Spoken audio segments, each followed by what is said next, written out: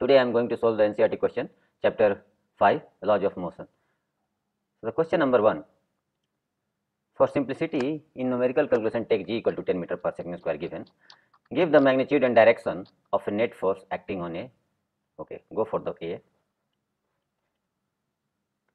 a drop of rain falling down with constant speed. So this, suppose this is a drop is a falling down with constant speed. This is a given constant. So the what is a net force? Okay. So as you know, according to Newton's second law, net force equal to called mass into acceleration. What is acceleration here? If the v equal to constant, so the dv by dt will be 0.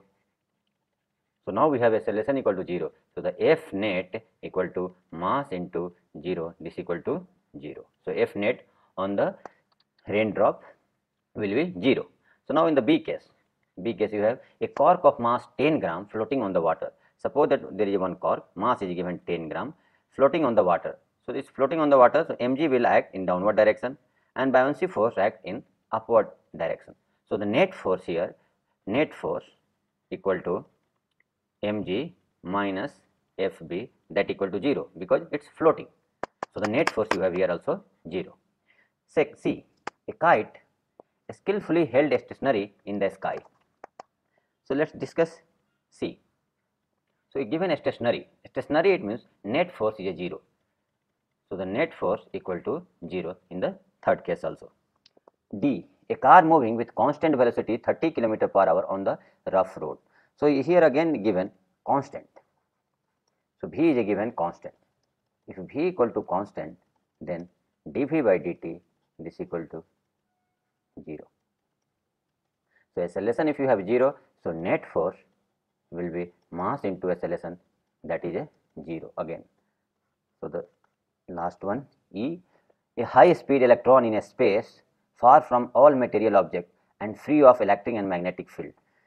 As we know, in the space there is no magnetic force, there is no electric force and there is no gravitational force. So the net force will be again 0. Let us go for another question. Question number 2. A pebble of mass 0.5 kg, a pebble of mass 0.5 kg is thrown vertically upward. Give the direction and magnitude of net force on the pebble. Okay, go for the 1. During its upward motion. So velocity direction is given upward. Okay. Always, as you know, mg will act in downward direction, mass into mg will act always in downward direction. So give the direction and magnitude of the net force on the pebble. So the net force on the pebble equal to mass is given 0.05 into g. G you have to take 10. So this will be 0.5 Newton. Okay. Net force on the pebble. Okay, so here net force in the downward direction you have. Let's discuss the B. During its downward motion. So suppose that pebble is now coming in downward direction. In this case also, again net force will act only mg, that is in downward direction. Either pebble will go in upward direction, in downward direction. Always g act in downward direction. So the second case also net force will be 0.5 Newton. Go for the C. At the highest point, where is a momentarily at rest, okay, at the highest point, suppose that if you have velocity is 0 at the highest point, that time also the force will act mg in the downward direction. So the again net force will be 0.5 Newton. Okay. Okay. Do your answer change if the pebble was thrown at an angle 45 degree with the horizontal direction? So let's discuss. Suppose that you are throwing with 45 degree with the horizontal direction. Okay. Then what will happen? Your horizontal velocity will be v cos 45, vertical velocity will be v sin 45. But always in the path, everywhere mg will act in the downward direction. Every point, either from the beginning at the highest point, every point mg will act in the downward direction. So the F net force is a m into g, that is a 0.5 Newton in everywhere in the journey. So it will not affect through the angle. Go for the next question, question number 3. Give the magnitude and direction of the net force acting on the stone of mass 0.1 kg. Just after it is a drop from the window of a stationary train. Okay, so suppose that there is a train. Now train is a stationary, and suppose that here you have window, and now we are going to throw. Just we are going to drop the stone. Okay, so if you drop the stone, mg will act in the downward direction, and there is a, because train is not moving, there is no acceleration, so net acceleration due to train is a 0. So in the first case, only mg will act in the downward direction. So the mg, m into g, m is given 0.1 kg and g is a 10, so that will be the 1 Newton in downward direction.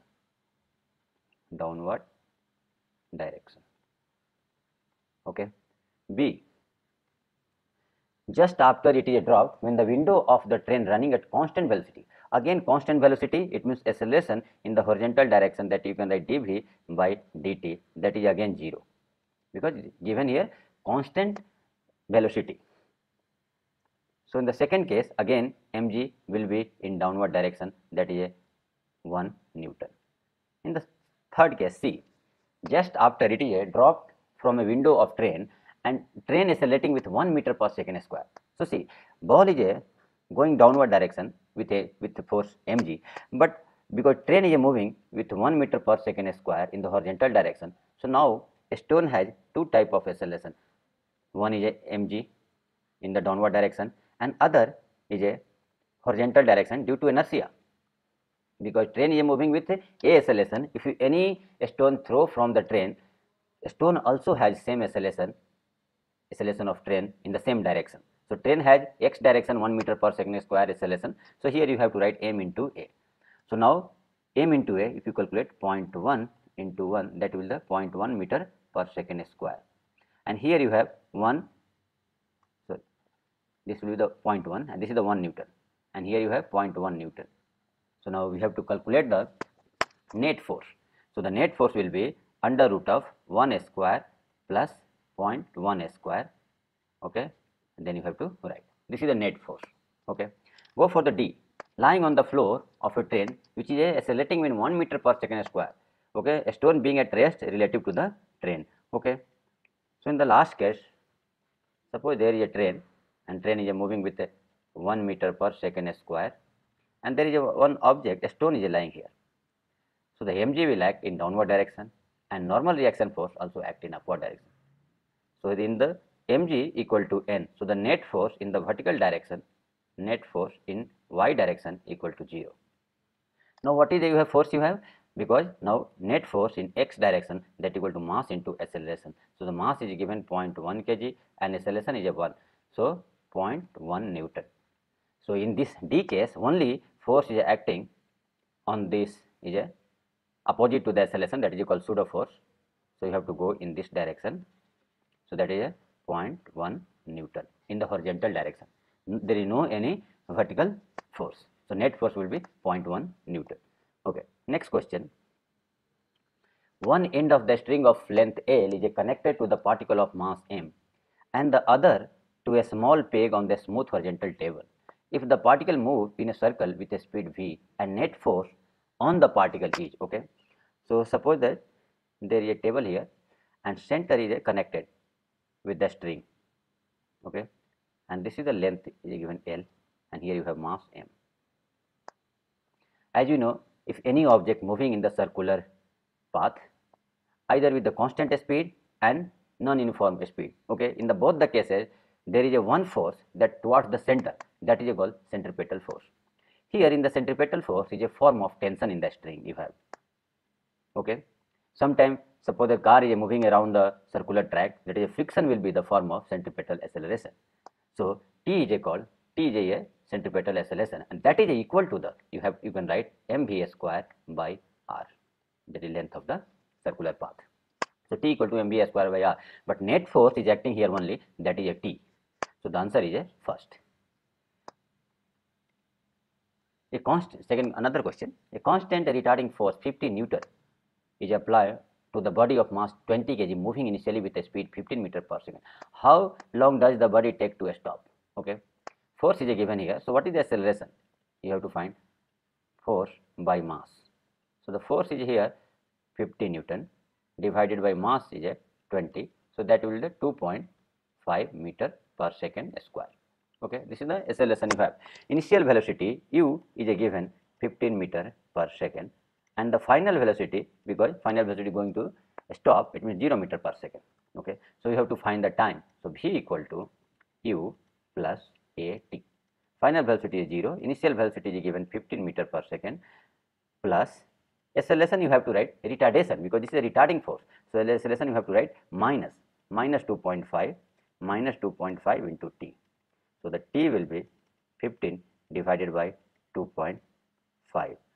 So 150 divided by 25. So the 6 second. This is the answer you have.